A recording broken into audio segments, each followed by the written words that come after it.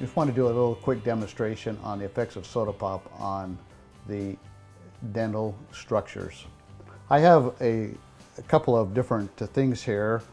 This is the notorious mug, which is about a 52 ouncer here. We've got a quart bottle of Pepsi and of course the beloved Mountain Dew, okay, which a lot of the teenagers use. One of the things that I don't think we know is the pop is acidic by nature. It's about a pH of 2.4 to 2.7. But the main ingredient in pop that causes most of the damage in tooth structure is a 12-ounce can of pop contains 1/4 cup of sugar. Therefore, this 2-liter bottle has this much sugar in it, 1.5 cups. Now think of what would you feel like if you had a turkey feast every meal. Okay? You would be fat and happy and content. Well, that's what the bacteria on your teeth in the plaque are feeling like when you drink the soda pop. They get a feast from the sugar that is there.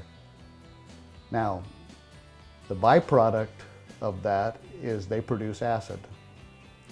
And it's the acid that they produce that is the main cause of dental decay. It demineralizes the tooth and over time makes a hole in the tooth, and therefore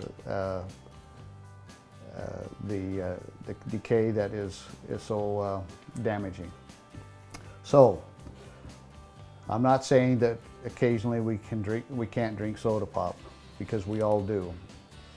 But if you continue to bathe your teeth constantly, especially with the mug, where you sip it all day long, you are going to increase the chances of having decay tremendously.